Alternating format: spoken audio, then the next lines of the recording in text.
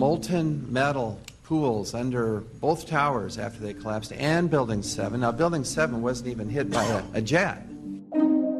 Part of the problem is that most people simply don't know much about Building 7 due to the extraordinary secrecy surrounding this collapse. And this was a 47-story skyscraper. This building fell at 5:25.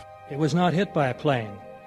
This building had fires on only 2 or 3 floors. And it was brought down by what we know was a controlled demolition. Demolitions, they look just like that. You know, a kink in the middle, and then that building just comes straight down, almost at free fall speed. They first blow one of the central columns so the building falls in on itself. Building 7 had a classic crimp or wedge. Its central column was blown out first, so it didn't structurally damage buildings just a few feet away from it.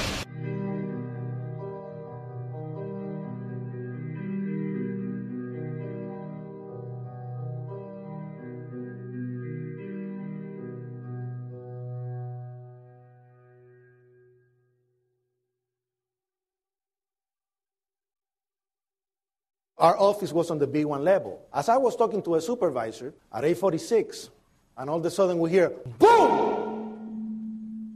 An explosion so hard that pushed us upwards. And it came from the basement between the B2 level and the B3 level. And when I went to verbalize, we hear, boom! The impact of the plane on the top. As I'm walking by the main freight corridor building in the corridor, that's when I got blown. I mean, the impact of the explosion threw me to the floor, and that's when everything started happening. All of a sudden, a big impact happened again, and all the ceiling tile was falling down, the light fixtures were falling. You know, you got to go clear across the whole from 1 to 2 World Trade Center, and then all of a sudden, it happened all over again. Something else hit us to the floor. Right in the basement, you felt it. Walls were caving in, everything that was going on. I mean, I know of people that got killed in the basement. I know of people that got broken legs in the basement. People that got reconstructive surgery because the walls hit them in the face.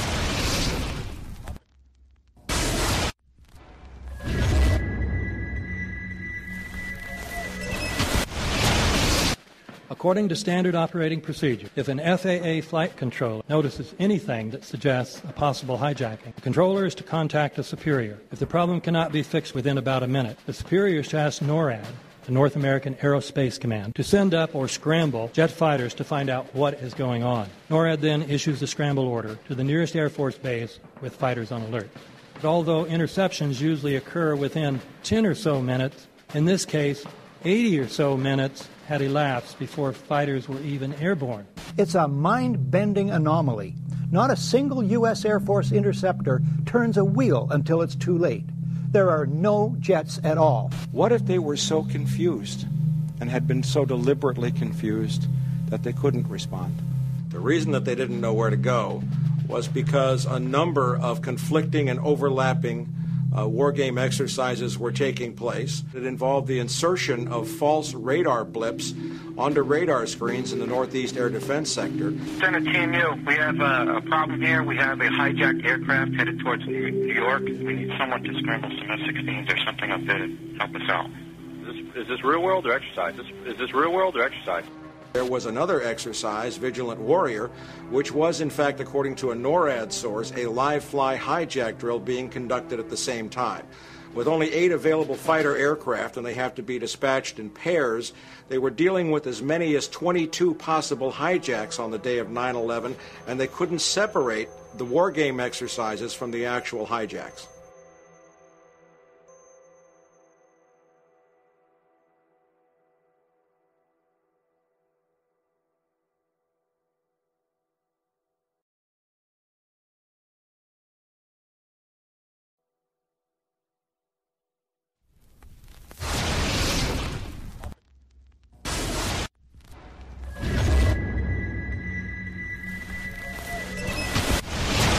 Page 172. The U.S. government has not been able to determine the origin of the money used for the 9/11 attacks. Ultimately, the question is of little practical significance. The American authorities have not managed to trace the source of the funding. And then the most amazingly disingenuous statement, ultimately, is it of little consequence. It is of massive consequence. Doesn't it matter who paid for 9/11? The collapse of Building 7 has been recognized as especially difficult to explain. The 9/11 Commission report implicitly admitted that it could not explain the collapse of this building by not even mentioning it. President, why are you and the Vice President insisting on appearing together before the 9/11 Commission? Because the 9/11 Commission wants to ask us questions. That's why we're meeting, and I look forward to meeting with them and answering their questions. Why you're appearing together rather than separately, which was their request? Because it's a good chance for both of us to answer questions that the 9/11 Commission is looking forward to asking us, and I'm looking forward to answering them. Let's see. Do you think they should be able to stand up and speak their own words? They should go under oath. They should be, yeah, in public.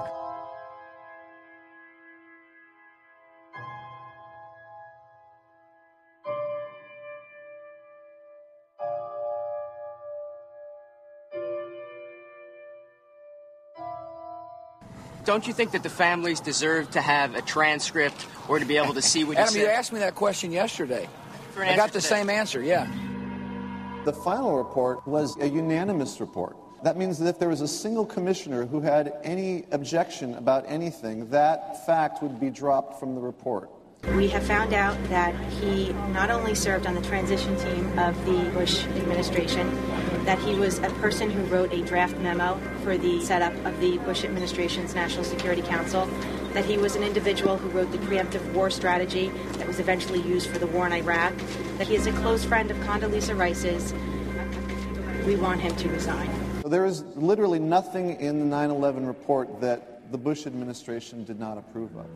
We can understand, therefore, why the Commission, under Zelikow's leadership, would have ignored all the evidence that would point to the truth, that 9/11 was a false flag operation intended to authorize the doctrines and funds needed for a new level of imperial mobilization.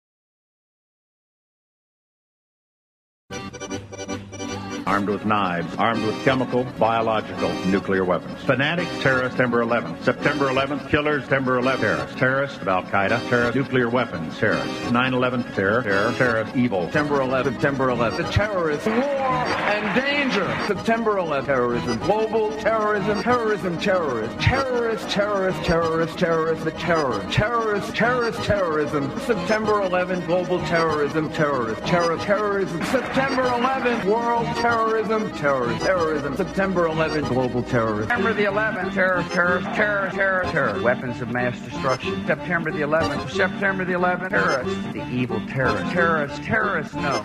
Terrorism. The words are hypnotically repeated. Terrorism, terrorist, terrorist threat, and of course, believed to be linked to Al-Qaeda. But it's the so-called war on terrorism that's in our faces practically 24/7 as the inescapable focus of our existence. One day, our grandchildren will look back on this time and ask, how was the war on terror won?